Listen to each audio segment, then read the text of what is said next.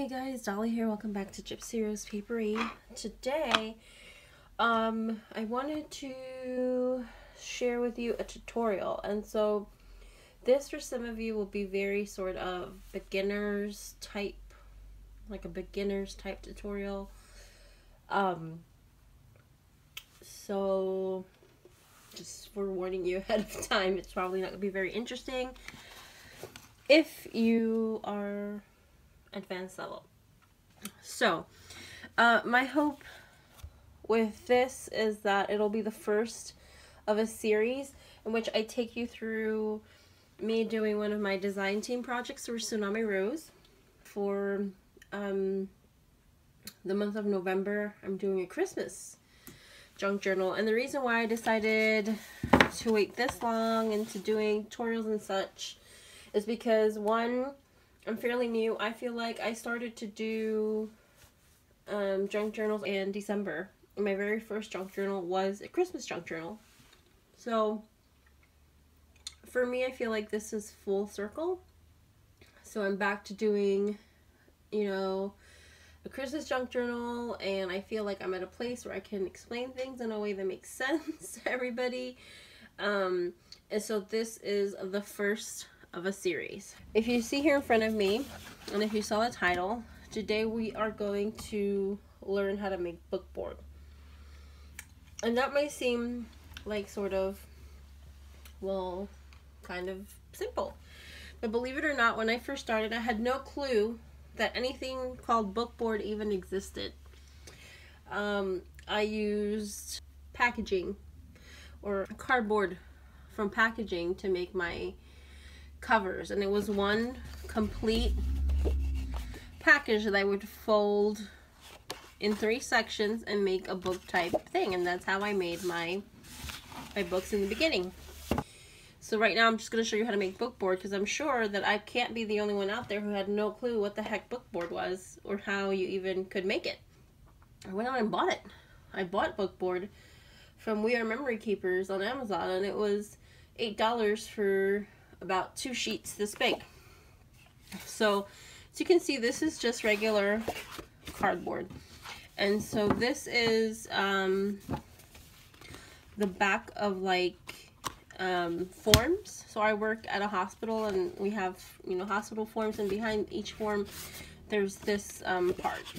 So instead of letting the secretary throw it out, I always ask her just to save them for me, and I bring them home. So this is what I used to make bookboard. But if you don't work anywhere where there's any kind of forms, back of notebooks works really well. You could even use the cover of composition notebooks. You'd have to just really distress anything shiny like composition notebooks. You have to distress really well so that it glues well. You can make bookboard out of that. Basically, bookboard is several layers of cardboard glued together to make a nice, sturdy, thick base for fabric or whatever else you're gonna put on there. So we're gonna go through the steps of making bookboard. So if you want to follow along, go get your, this is the same kind of cardboard as in the cereal boxes.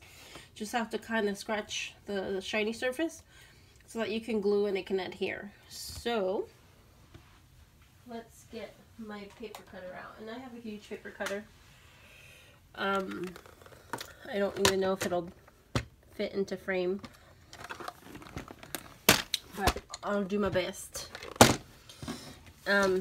So basically, the first thing you have to decide is what size do you want your book to be. You're going to want to be able to cut 6 total 9x6 squares. So we're going to cut those out. And I'll just measure here with you so that you can see. That's 9. So 9 across.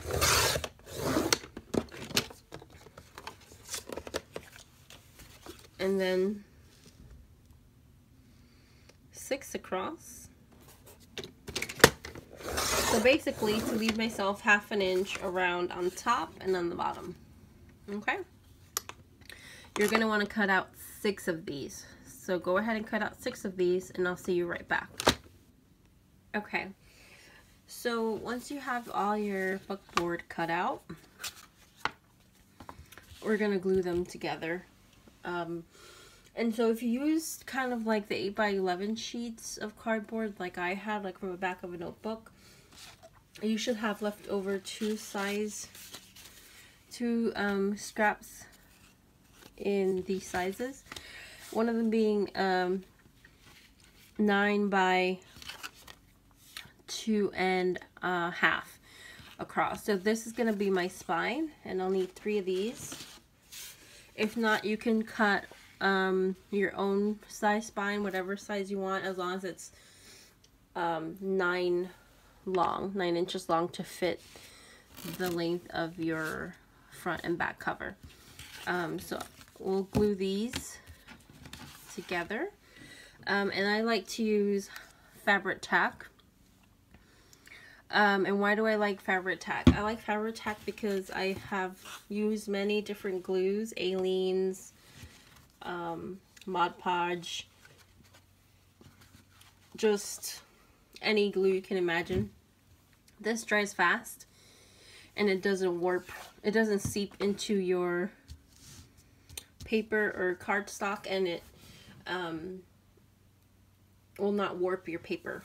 So that's why I like to use fabric tack, and it's a really strong adhesion. So with fabric tack, a little goes a long way.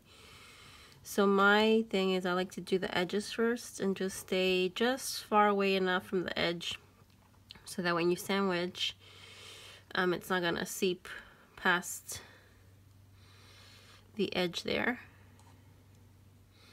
And then you kind of want to do just use across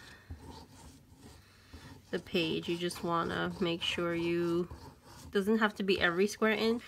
You kind of just want to get it as much of the page set through as possible. And so then we're gonna make sure that your edges are all aligned with each other. And then once they are, you just kind of want to press.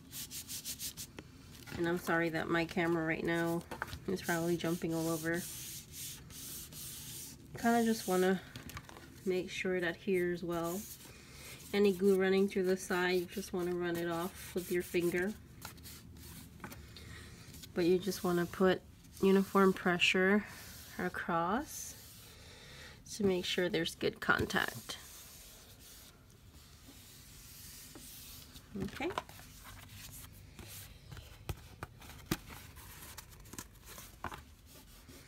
And so you want to get the other layer on too, and so it's a total of 3 layers for the back and the front. Or rather 6, 3 for 3 and 3 each side.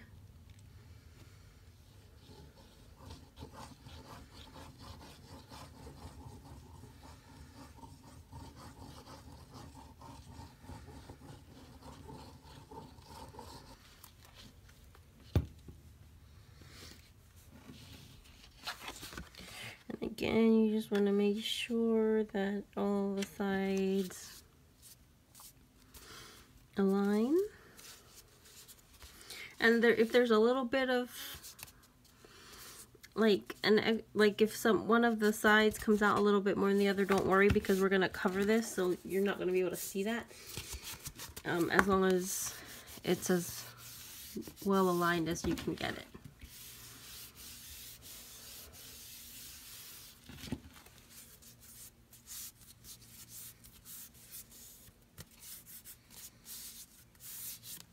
And this is your book board. So just so you can see the difference. Okay, and it feels really soft right now, but when this dries, it creates 2 hard layers in between each cardboard layer, and it'll be really rigid. And I will show you that in the next tutorial when we cover it with, we're gonna do fabric. So, or at least I'm gonna do fabric for my DT project. I mean, you could do paper. I've never done paper on the book board. I've only ever used fabric, but I don't see why you couldn't. I mean, I would think you would need some kind of sealant on the paper so that it wouldn't crack or rip or something, probably like Mod Podge over it. I just would be too careful about saturating the book board because then you're gonna start to get warping, and the reason I'm saying that is because I have done Mod Podge on my book board before, most recently, and I did have an issue with the warping, and it was a headache. It was a headache to fix, so just something you'd want to keep in mind. So yeah, then you just glue your other set of book board.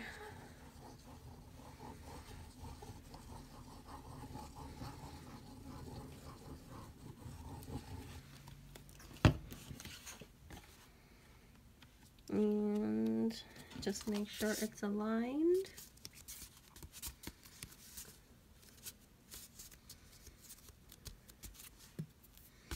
And again, run your hand, get on the excess glue off. And you running your hand also creates a seal on the edge if there is excess glue, and that'll help keep it intact. Okay, and so you'll notice that right off the bat, it's gonna be flat, and you can put something over it. I don't. I just let it be. You can also get your spine ready if you've got those cut. If not, you want to pause that and do it with me, you can. I'm gonna go ahead and get my spine ready. So same premise. You're just gonna want to put glue all around the perimeter of the spine,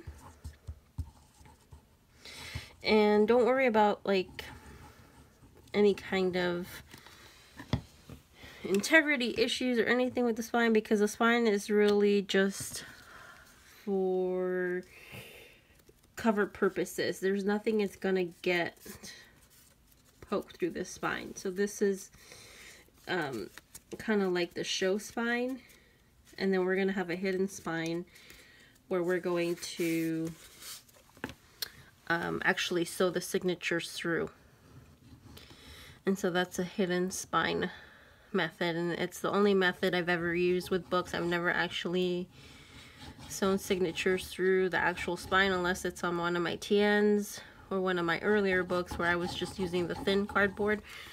I would not recommend trying to poke holes through this spine because it's very thick, and once this glue dries, it's almost like a resin consistency, and it'll be very hard, I would think. I mean, you could certainly try it, but yeah, so that is our spine. So we've got our two